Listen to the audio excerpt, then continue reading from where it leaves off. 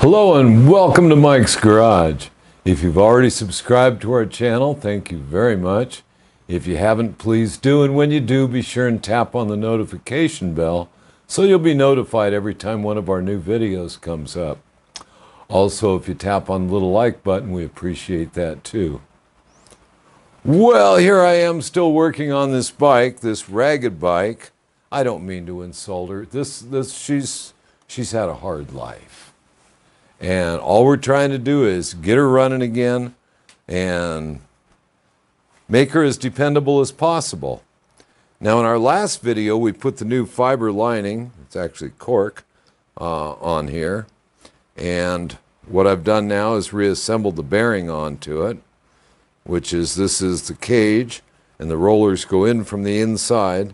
So you put a little grease on each one, and they stay in place while you slide this retainer onto the hub, and then put this plate on and the three little keepers.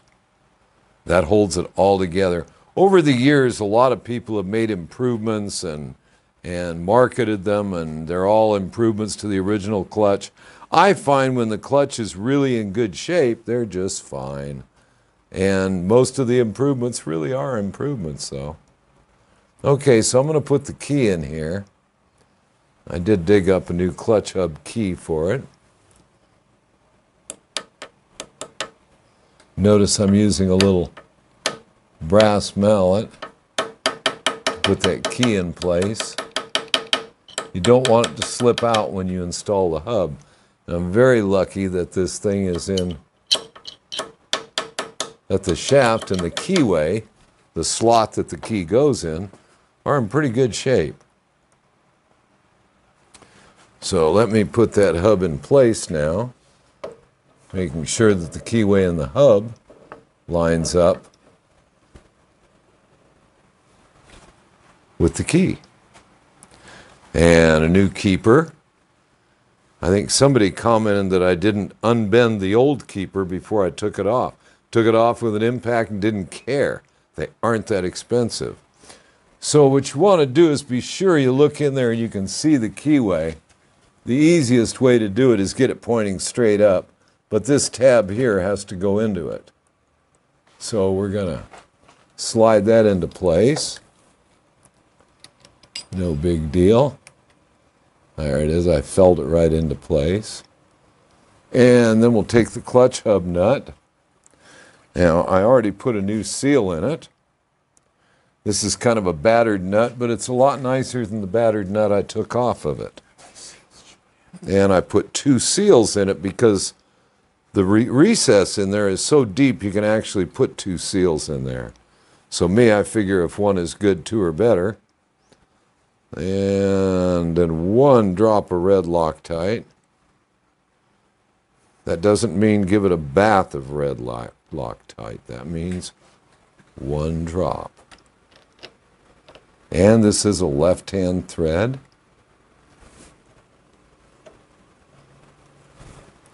And we'll put it in there.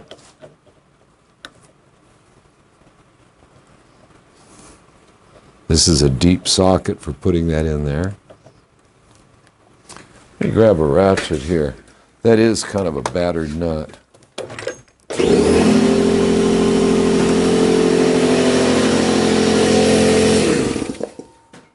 And I don't think anyone really wants to listen to the compressor, so we'll just turn it off.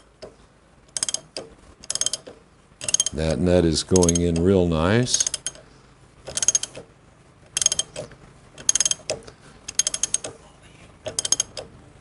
And we'll just hit it with an impact here in a minute.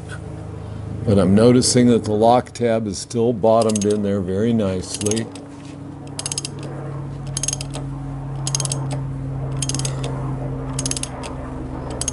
Ordinarily, you can put this on by hand, but this nut is not that nice.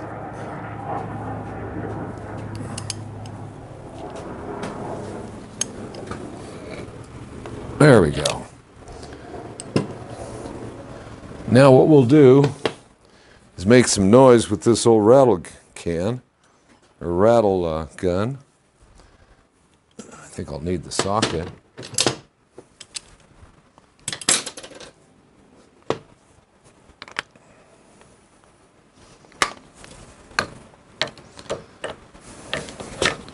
Making sure that I've got it set.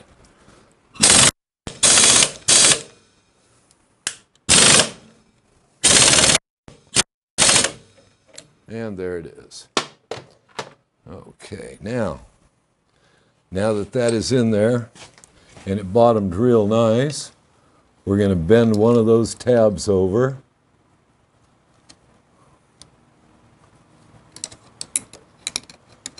Very carefully. And there it is. That is now locked in place. See, it's nice and flat in there. Okay. Now that that's done, we can go on to the clutch basket. Now this is the basket I took out of here. I washed it all up, and I'm afraid it's seen better days. Everything about it is loose, battered. And so I have a better used one here that we're going to use. It too is battered, but everything in it is still tight and everything still fits well, and that's what we're going to use. Now I've already put the key back here in the crank, in the output shaft. And so, with a good used chain on here and a good used basket, we're going to put it back together.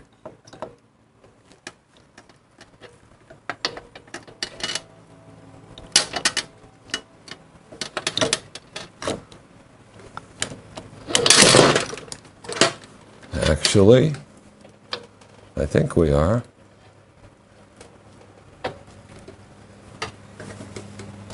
And there it is in place. Not bad. Now, somewhere here, I have the nut for the motor sprocket.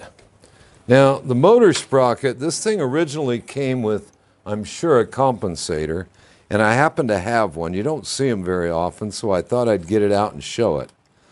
But this is an original compensator off one I took off years ago off somebody's bike. I think I put a belt drive on his bike and I took this off. And he let me keep it. I just think it's a neat piece to look at. The factory made them in 22 and 23 tooth, and everybody wanted a 24 tooth motor sprocket to gear them a little higher. So that's what we have here. I just brought it out to show. That was the show and tell for the day. Okay, now we're going to put one drop of red Loctite on this nut, and then we'll put it on. Now it is a regular right-hand thread, whereas the transmission main shaft is a left-hand thread.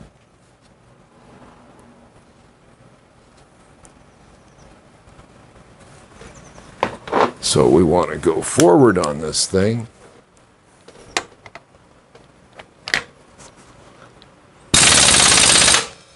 And there it is. Well, now we've mounted the primary chain, sprocket, basket.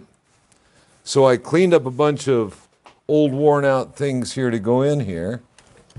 And that's what we're going to do.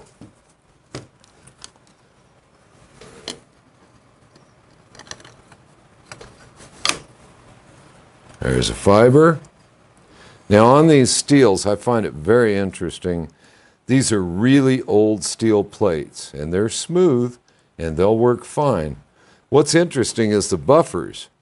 Most of the buffers I've ever seen, there was 3 of them on each plate.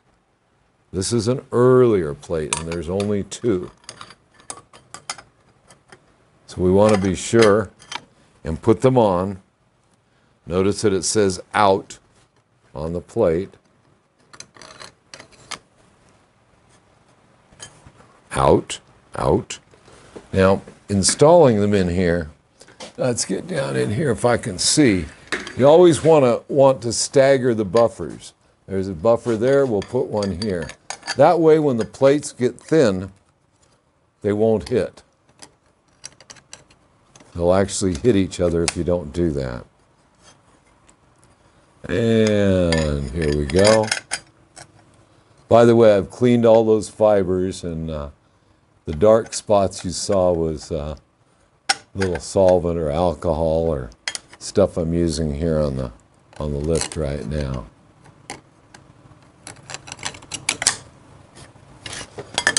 And there's another out right there. You can see the buffers going like that. Okay, this is what we call a half plate. Prior to somewhere in the 60s, that's what they used. And I just made up a stack that I think the spacing will be pretty good on it, and that's what we'll use. Let's see, here is 3 here, 3 here, and we know that'll go on just like that. If I get above it so I can see it.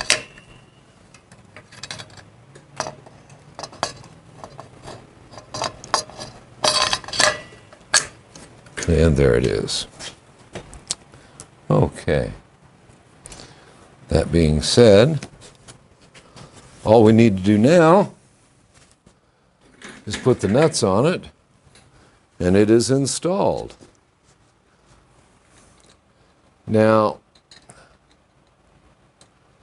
I've got work to do on the Kickstarter and the trans, and so I'm not going to adjust it yet.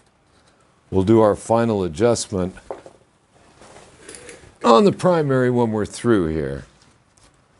But we'll just get it started here for now.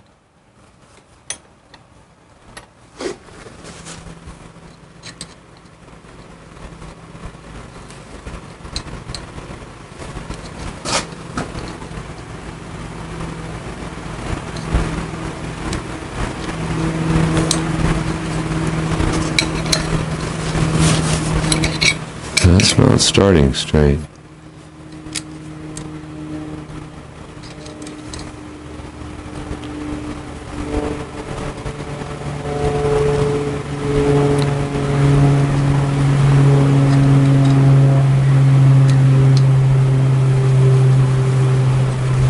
Now it is. There it goes.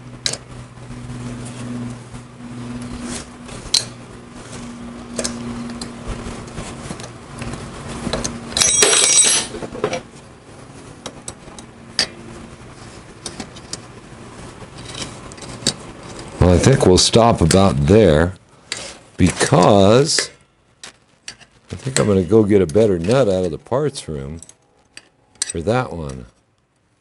This is kind of the way this whole job has gone.